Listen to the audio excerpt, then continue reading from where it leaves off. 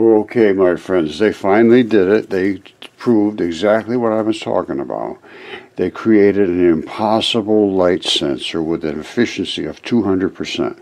Now, they're using transition metals and they're using pulsed laser. Now, what they did was they produced a sensor that gets an astonishing 200% efficiency, which basically seems impossible, but it's because of quantum physics. Now, I understand what it's doing, and it's because of the pulsation of the dark particles against the light particles in what's called a photodiode, and yet they're exactly correct. All right, now,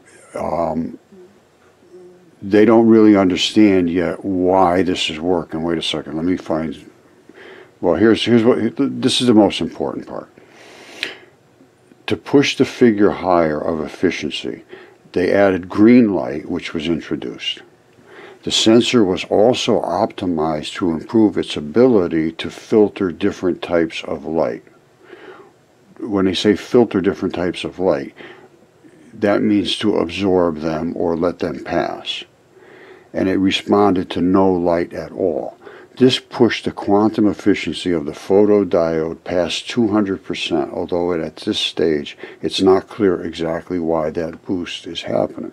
Well, I can tell you primarily why it's happening is because of transition metal perovskite layers that they're putting on these receivers.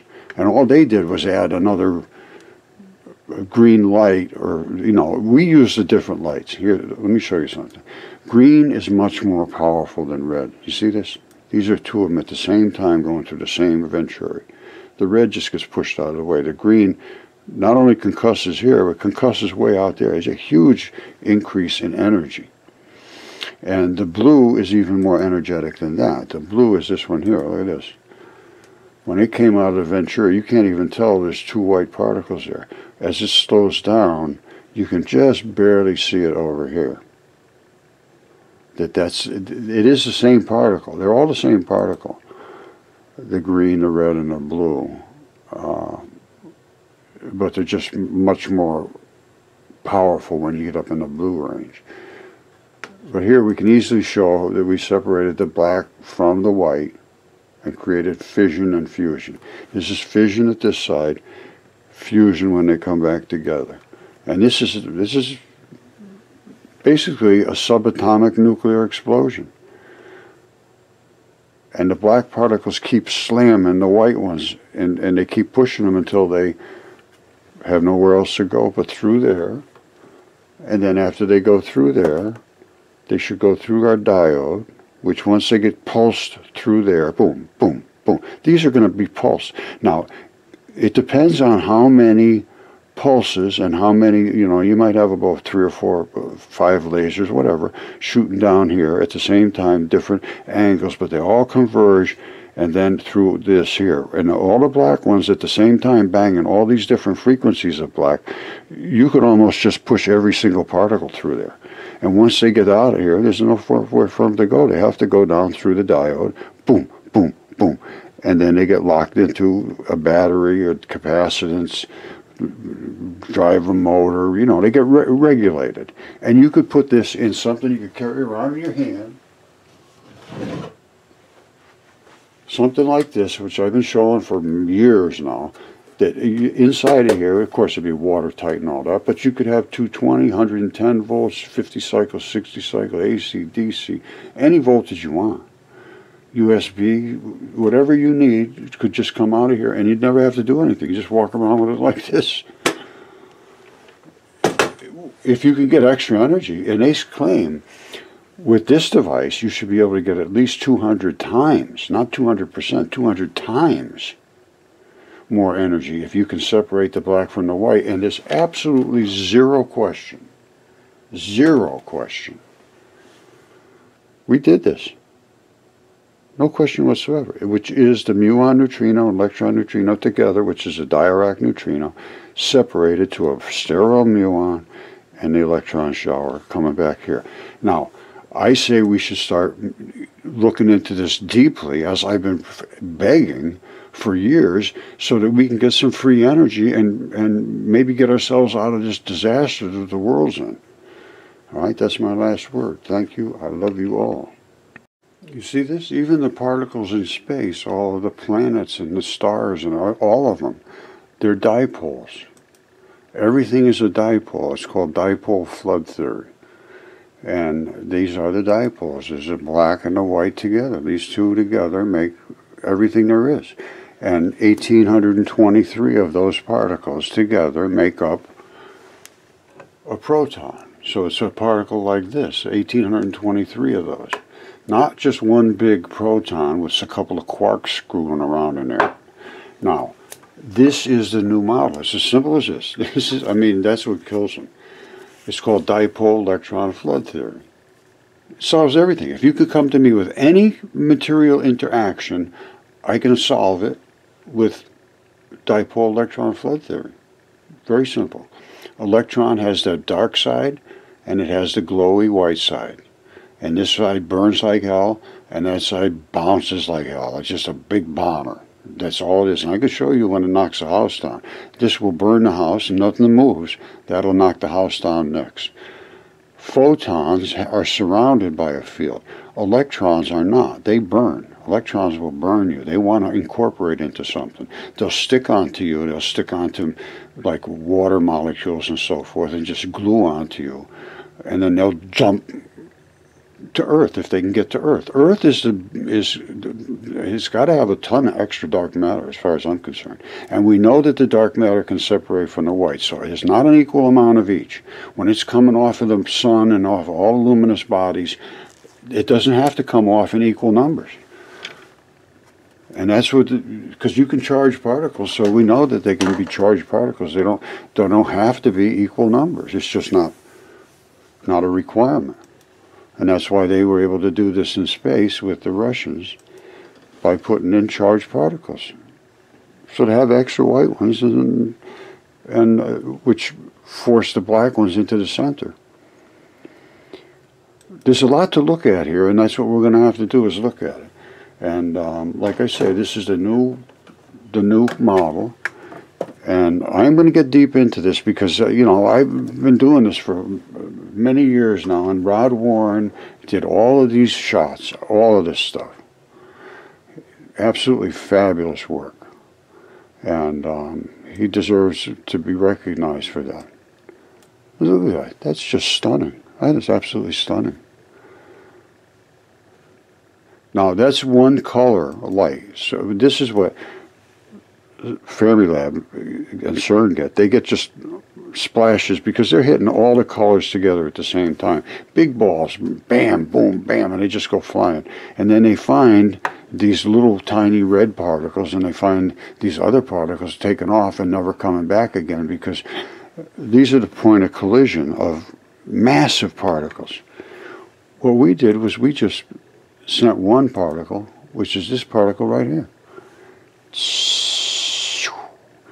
And it smashes right in here. This is just one single, pulse red laser. Now, let's see what happens when these particles separate in an atomic bomb blast.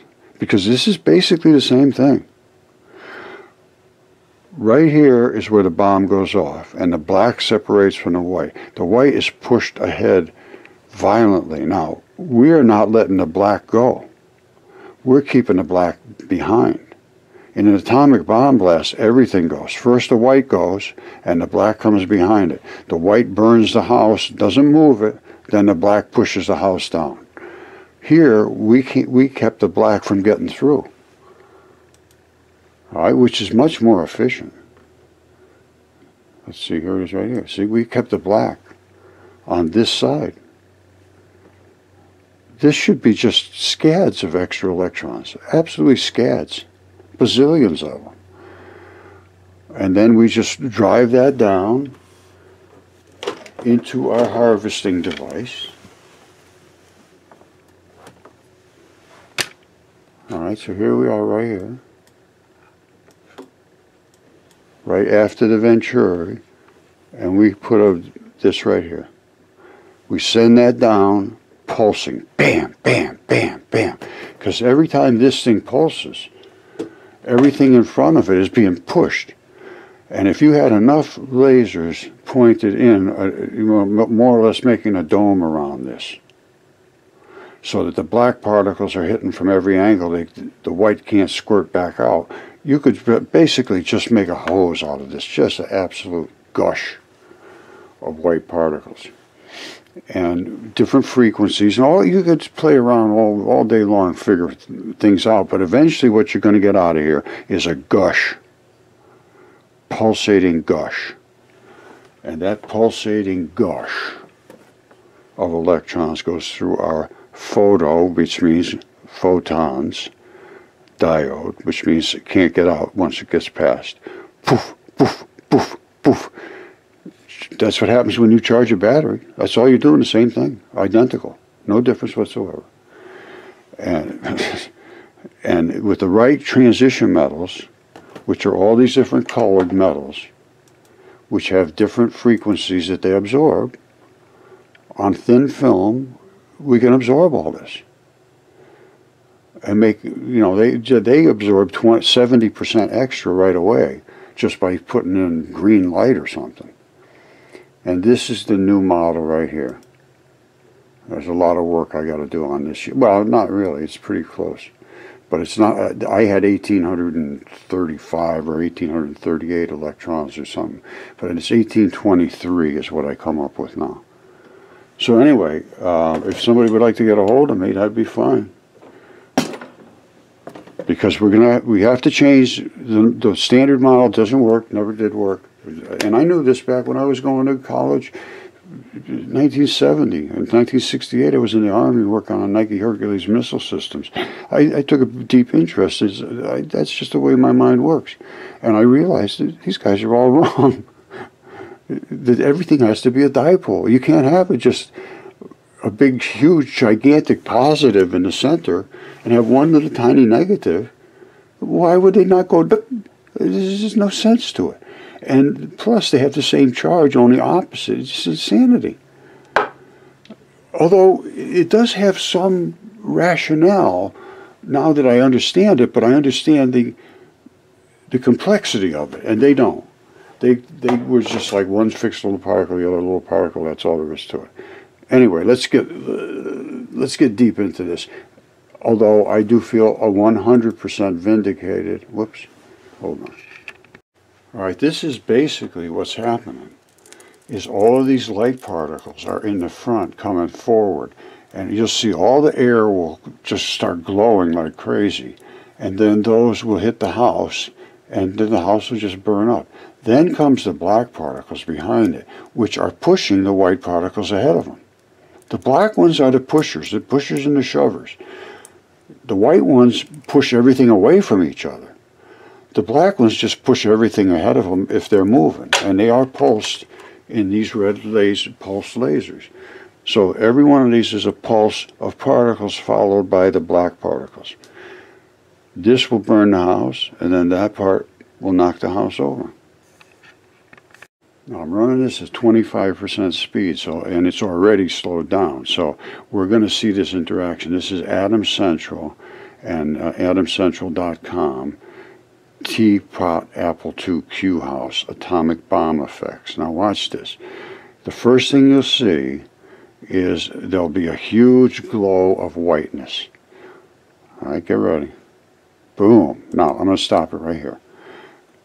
This is the glow of every particle in the air, just like I showed you in the picture of the light coming across, is doing this.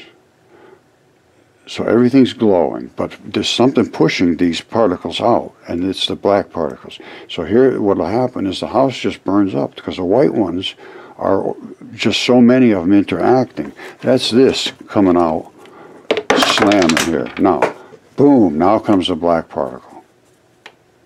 All right, so if the original was here, watch, just nothing but burn. It's nothing but these things interacting with all the combustibleness there. And now that's pretty much gone. Now comes the black. Now watch, it'll all turn around and come back because there's a huge void back there. It has to come back to that dark mass that's back on the tarmac where they blew up the bomb. All right, so I feel 100% validated now that they have done this using basically the same thing I've been talking about. These are my claims on the new standard model, what the particles are like, what the atomic core is like, and how they surround. This is still up in the air, some of this.